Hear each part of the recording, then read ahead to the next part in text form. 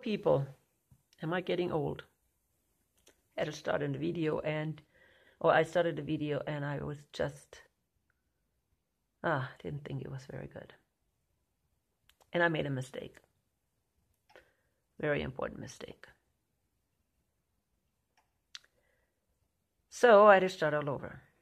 I wanted to do a second video on the false prophet. My last video was about the false prophet, and of course, if you hopefully got it right, the false prophet is the United States. False prophet is not a religious system. It's a prophet, but not a prophet for a religious system. It's the prophet for a political system. How do I know? Because we know that the false prophet is also called the beast out of the earth. And as such, we do know that a beast is a political system. It's an empire.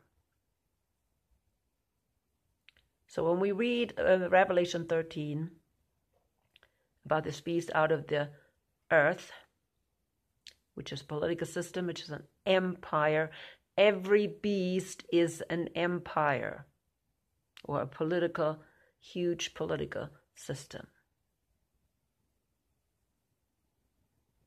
So think about this last empire that will be present when the Armageddon War is going to happen.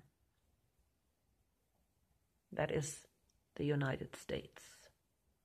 The beast out of the sea is the Holy Roman Empire. Why Holy Roman Empire? We look at Daniel 7.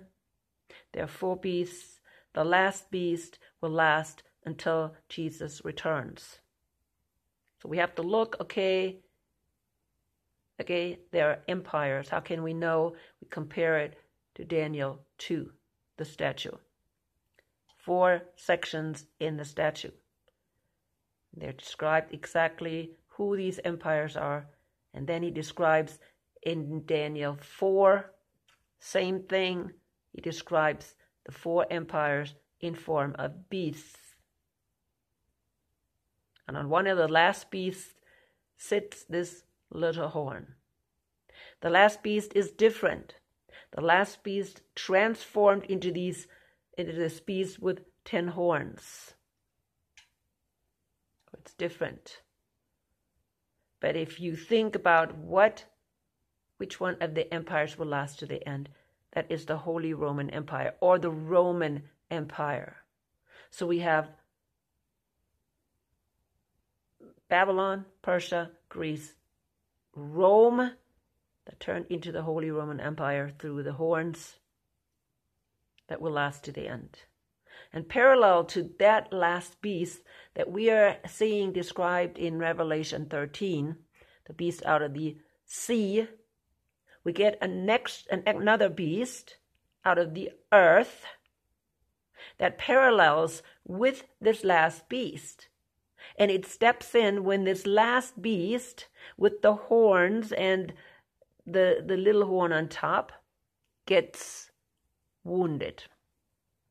Many make a great mistake with that. Many. They think, the wounding has to do with the little horn on top. But no, the wounding is the beast. The beast is being wounded. One of the heads of the beast is being wounded. Not the little horn on the top. But the beast, the political system, gets wounded. And while it's wounded, another beast steps in to protect that beast. When is this Holy Roman Empire, when did it get wounded? When you watched my video about 2 videos ago about Zionism, that's why I do these videos, you see clearly that after during the World War I, these empires were destroyed. Well, they seem to be destroyed. Like Germany, Austria, Russia, part of it, seemed to be destroyed. Europe. And then, of course, Second World War, it's going to be even more destroyed.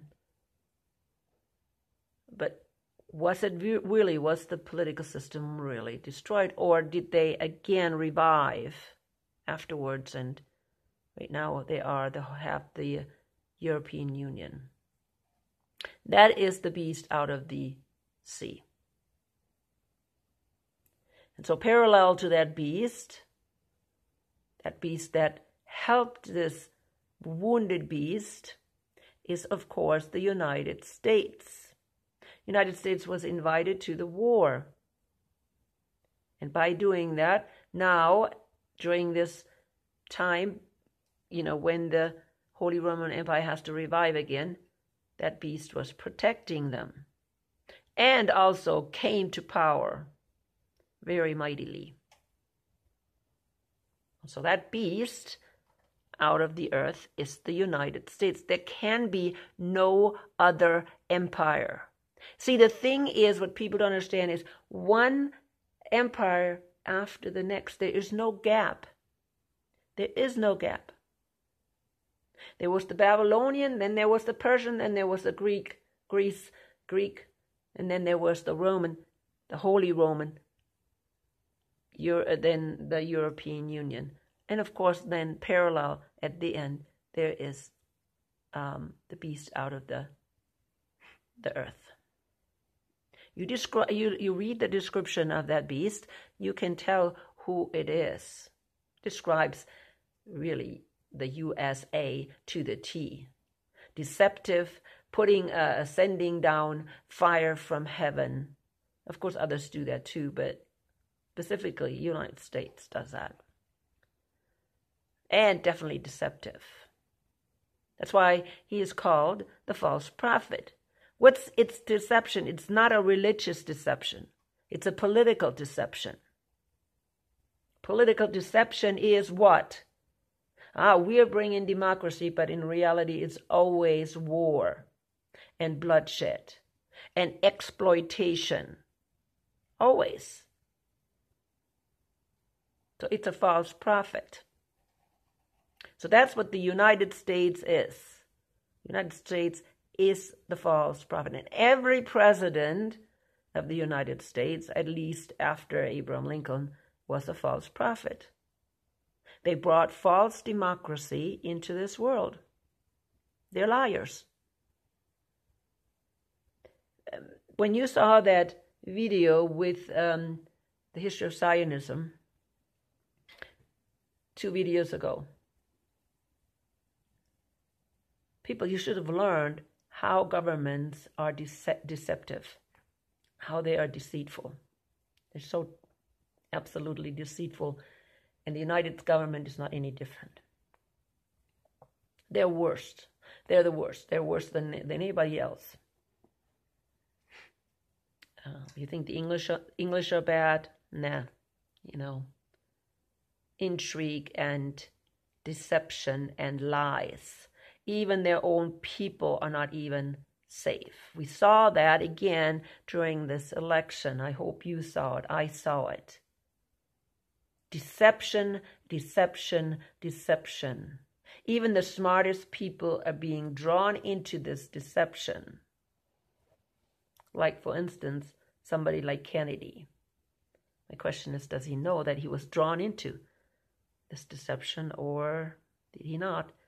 Is he just thinking he can do something good for other people? Don't know. But we're living in some very deceptive times. And make no mistake, the false prophet is the United States. So right now, our leading false prophet is Trump. Will he make America great again? No, he will not. He will not have the ability to do that. America is already broke. Humpty Dumpty cannot be put together again. Okay? No matter who is going to step in. No. Can't put Humpty Dumpty again. Humpty Dumpty had a great fall. All the king's horses and all king's men couldn't put Humpty together again. That's just the bottom line. Will he do something? Yeah, he will do something, but believe me, he will do whatever he has to stay in power. If he's not doing what he's supposed to be doing, he will be killed. And this time, he really will be killed. And he knows it too. But no, he thinks he can do it. He thinks he can handle it this time, whatever comes. You know, before, during the pandemic, he was just sitting there like a clown. Really, he knew that this wasn't as serious, but really he was supposed to act like he was serious, and he couldn't. And so they got him out and put Biden in there. That could actually get serious. And say, you dummies, you put on either your mask or you get your shot, or, you know, how many times do I have to tell you to get your shot? We're going to now really put sanction on you until you have that shot. Well, that, you know, Biden could do that. And I don't think Trump had it. He couldn't do it. Maybe he can do it now because he knew what happened. But anyways, we have what we have now. It doesn't matter whether Trump would have made it or Kamala Harris. They made it look like Trump is going to be the only one. And oh my goodness, if Kamala Harris gets in there, it'll be a disaster. And most people kind of went on the Trump side because maybe they got a little carrot too. You know, like Kennedy got a little carrot. And there's other people that probably thought they get a little carrot, like, what's the other guys? What I mentioned last time. You know, they all thought maybe now they're going to get a little carrot and, you know, they get a little piece of the power. But anyways, this is what we have. So somebody asked me last time, how about the temple? Will he build the temple? And I'm thinking, false prophet builds the temple? Oh, okay. If you think so, I mean, I don't see anything in the Bible, but, oh, well, but the Antichrist will put himself into the temple. Well, actually, the Antichrist will not. It's the man of sin. And when we look at the Bible, Ephesians 2, we know the definition of Paul and the temple. I hope you read Ephesians 2. Please do that. The definition of Ephesians 2 is that Jesus is the one building the true temple of God with living stones. So the church is the temple of God. There's not going to be a third temple because that would be it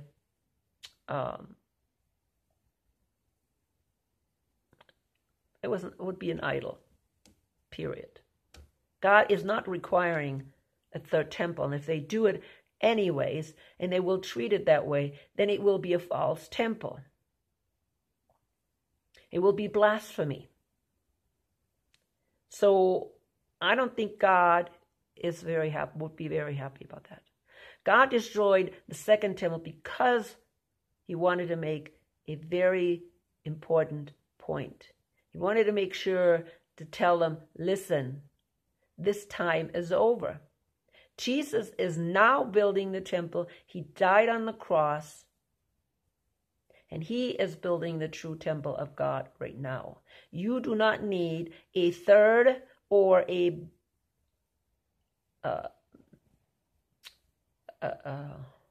temple made out of stones anymore. Well, then how, 2 Thessalonians 2, how can this man of sin put himself in the temple? Simply, he puts himself into the church.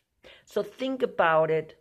When did somebody ever put himself into the church of God and declared himself really God or the head of church, you know, throughout Jesus and the Holy Spirit, and decided, I am going to decide what is doctrine?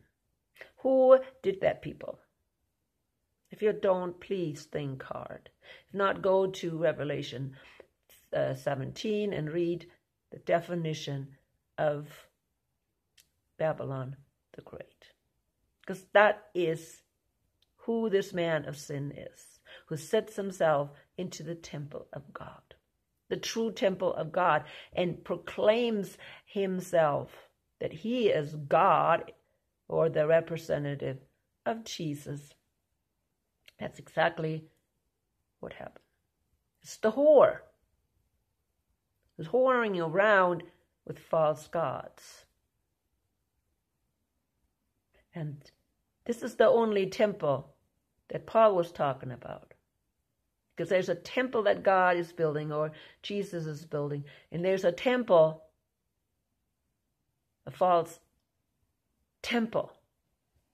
Well, it's not going to be a false temple, but there's not going to be a real temple. So then people say, well, how about that Revelation 11, when John had to measure the temple? Well, that temple was in heaven. John was in heaven, and he measured the temple in heaven. Go to the end of Revelation 11. It tells you that the temple was in heaven. So there's never a prophecy that there's going to be a third temple. If they build a third temple, it is not going to be an abomination. Okay? Will the Antichrist sit in it? Well, again, figure out who Antichrist is. Is Antichrist the man of sin, which is Babylon the Great? How did he sit in it? Or is it something you made up yourself, in little stories about dispensationalism? There's going to be this man, this ruler at the end that's going to sit himself in the temple called Antichrist, which is all a lie. It's all made up. They're all fairy tales. Please show me if you can find it. I cannot find it.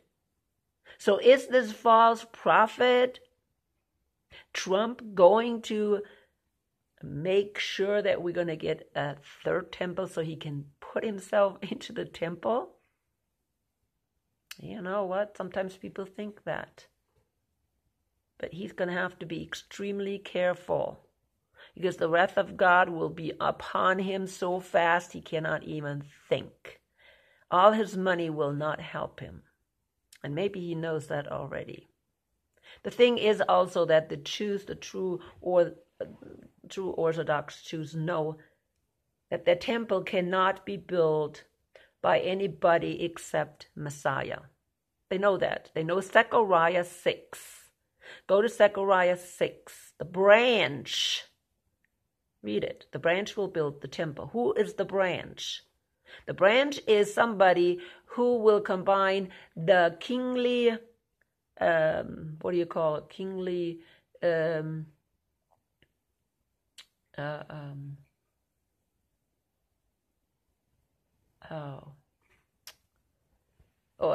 kingship. You will combine kingship and priesthood. That will be Messiah. We know that from Hebrews 7, that only a Melchizedek type priest can do that, because the king always has to come from Judah. So when there is a king sitting on the throne in the temple, it's impossible under Levitical law, because the Levites come, the priests come from Levite. But if the king is king from Judah and priest from Melchizedek's order, then that person can be sitting in the temple on the throne. And this is what this branch is. It's Messiah. So only Messiah can actually be building the temple. So they don't need the Levitical priesthood even. Because according to Zechariah 6, they should know that this king has to be from the lineage of David, and that he has to be, according to the order of Melchizedek, a priest. Not according to the Levites, because that wouldn't work. I hope you understand my reasoning. Read Hebrews 7. That is all new to you. So really, the Orthodox Jews, they should know. They should know, people, that only Messiah can be that person. And Messiah can be building the temple. So see, right now, this Temple Institute says, well, we're preparing everything until Messiah comes. And every year they have a false Messiah. Why? Because nobody can prove that they're really coming from the kingly line of David. They don't have the genealogy to prove it anymore. And if they do, they lie. They will lie, absolutely lie. Because they can't prove it anymore. All the genealogy of everybody, really, they also say, oh, they remember, or they still have the genealogies of the Cohen, the priests, but really, do they? Can they really prove that they are really from the genealogy of the Levites? Really. But here, that's the problem. But they know it. They know that only Messiah can build the temple. So yeah, those Orthodox Jews are not in a rush to build the temple. Number one, they don't even know where the spot is. The true people in Israel, they don't know where the spot, or they know that it's not up on the Temple Mount. See, they want everybody else to believe that, oh yeah, we already know the spot and we can start anytime. No. That even is the false spot. If they say that is the spot, it's a false spot. That means, again, it's another abomination. The spot is really a little further away from that Temple Mount, because that Temple Mount is Fort Antonia, the Roman fort. So here we got another problem.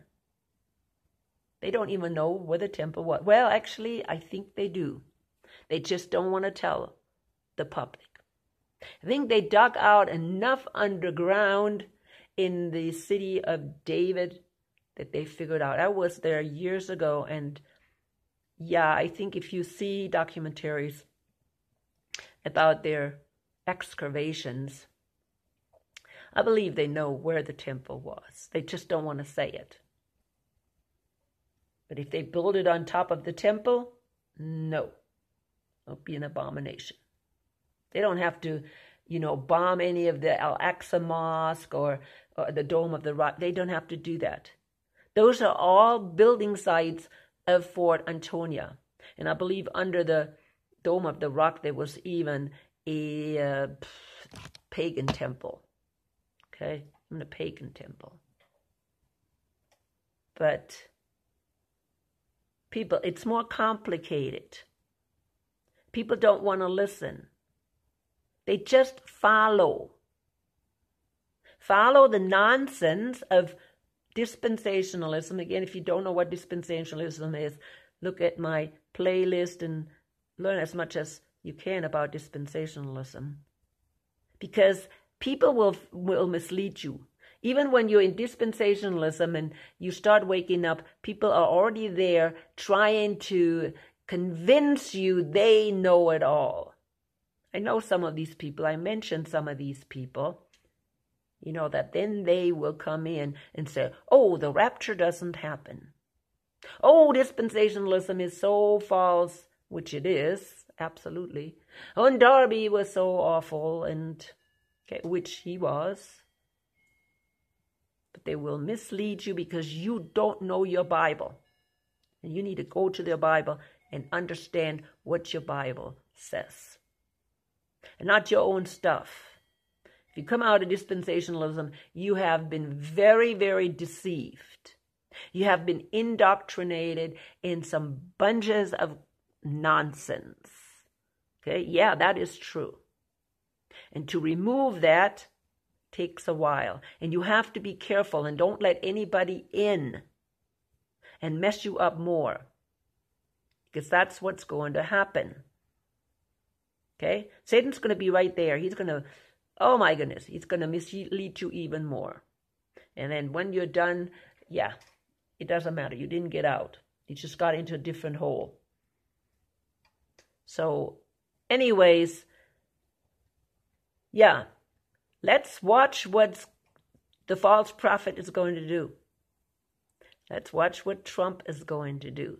Is he going to continue to deceive us? Last time, oh yeah, he did deceive us with this coin, this Trump coin, remember? Oh yeah, he was the prophet, right? He allowed himself to be celebrated as the prophet from the Jews and from the Zionist Christians. Will he do the same thing again? He lets himself celebrate as Caesar. Will he do that again? Don't know. But be careful. Be careful also about the people. Yes, they will tell you all kinds of stuff. Oh, Trump this and Trump that. Okay, I believe it.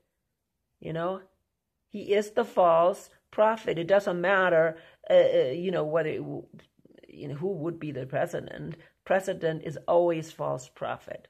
Always. Because he's a representative of the United States. And the United States is the false prophet. And the false prophet is always in the business of the dragon. Remember, he looked like a lamb, but he spoke like what? A dragon, but he spoke like the dragon. Who is the dragon? That's Satan. That's Satan. Yeah, be careful with this translation. Oh, he spoke like a dragon, but does it really mean the dragon? Why would he speak like the dragon, like Satan? Well, because Satan gave him the power. The United States got its power from Satan. Oh, people are going to say, but no, we have democracy and, we have this and we have that and, blah, and all that, blah, and, we're just been getting corrupt lately, and that's about it. And in the last years, we've become liberal and woke and all that. And no, Satan has been leading this country for a long time. He's been getting his claws in there for years. That's why we are what we are. Because we've been used, deceived, blinded, what is it? Well, abused, exploited. Okay, tell me more. Give me some comments and what else the United States is doing to its people, squeezing them out like slaves. Oh yeah, Trump is saying, oh, I'm going to make America great again. Again, Humpty Dumpty couldn't be put together again. And the United States cannot be put together again. It fell. It fell, had a great fall. And Humpty Dumpty could not be put together again. No, Trump can't do that either. It fell, and it's the end of it. And so many people, go with Trump because they think, oh, he's going to save this country. Yeah. It's going to prepare it for the next called World War III. That's what he is going to do. He's going to prepare everything for this last battle called Armageddon, and where the United States and the beast will be destroyed and thrown into the lake of fire. Do you understand that? That is the future of the United States. That they're going to go and battle against Jesus, heavenly hosts, and they will be destroyed during the battle of Armageddon, Revelation 16:12. That's where they're going to be destroyed. That's how this United States, this great country, is going to be destroyed. Oh yeah, this great country. And people, well, you don't want to believe it, that's fine.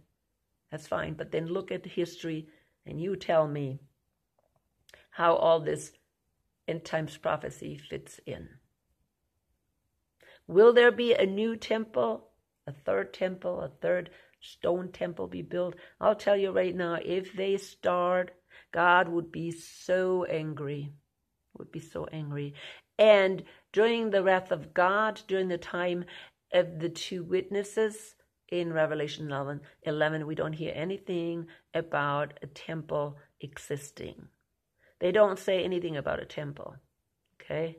Nothing is going to be said. So I'm almost thinking, no, there's not going to be a third temple. Because I don't see it. I don't see it anywhere. Anyways, I'm coming to an end. People, let the Holy Spirit guide you. I hope I didn't make a mistake this time. Alrighty. See you later.